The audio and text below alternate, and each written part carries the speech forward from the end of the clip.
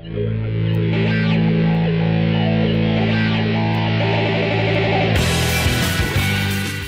there, this is John Lexo from Pro Site Tutorials, where I talk about professional websites in 5 steps. And in this next few videos, I'm going to talk about keyword research. And when it comes to this, I do it in 2 parts. The first part is where I build a list between 100 or more keywords. And the second part is where I analyze them and see if they actually are worth my time in trying to build content around them or not. And this depends a lot on the competition that those keywords have. In this next few videos, I'm going to talk about 10 tools that you can use so you can find a lot of keywords that are great for your website. So let's start. The first technique that you may want to try is called brainstorming. And this consists on you thinking, if someone wanted to find your website using Google search box, how would they actually be able to find your website? Or what exactly would they write over here to find your website or a page that you have over there? For this, you can use a blank notepad and simply ask yourself, how would someone find my website on Google? And then you just start writing keyword after keyword until you have about 30 or more keywords. Actually, the more keywords you have, the better.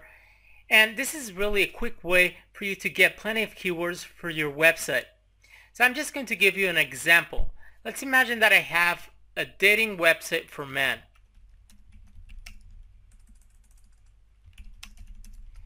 And I would ask myself, how would someone find my website on the internet? So I would start writing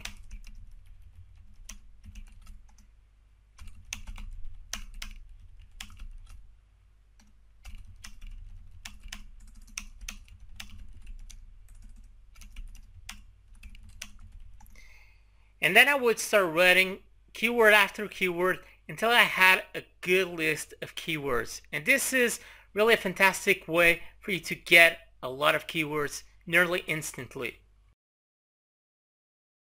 Another way for you to find plenty of keywords for your website, and many times keywords that have very low competition or none at all, is simply browsing the forums within your niche.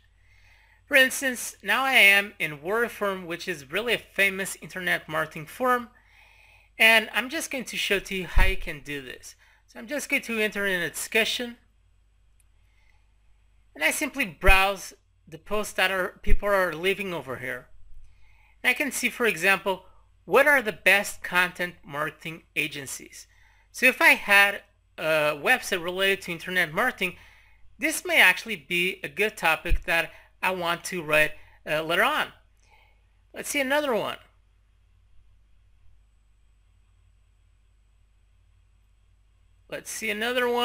What exactly is the internet business? That may also be another topic that I might want to try and write about. And the great thing about this is, once you enter in one of the posts, one of the topics, many times people leave really very useful comments, and once you read throughout this, you have a really great idea of what exactly you would want to write on your article. So this is another really great way for you to find plenty of keywords for your website. Another way for you to find plenty of good ideas for keywords is simply going to the blogs within your niche and see what other people are writing about. For example, at the moment I am in Smart Passive Income, which is really a fantastic blog related to how to do money online. And if I had a blog related to this topic, then I would go to the blog section from this website and simply see the titles of the topics that, in this case, Pat Flynn is writing about. For example, over here, top 10 places on your website to include an opt-in form. So this would probably be a good topic that I may want to later on write about. Certainly I would not exactly copy this title and paste it on my website, but I would probably do a variation of this keyword and write something similar on my website. Another thing that you can do is simply going to the post and just checking the comment section, seeing if someone actually left a question. And using that question, it might actually give you a keyword or something that you may want to use on that article.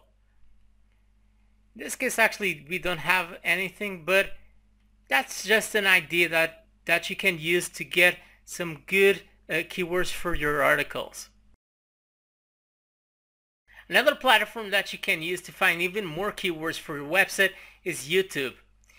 And once you get to YouTube, you can see that you have this search box over here. And let's say that, once again, for my dating website, I wanted more keywords. I would write, for example, how to attract women. And you can see that immediately I get a list of several suggestions. And these are stuff that people are actually searching on YouTube.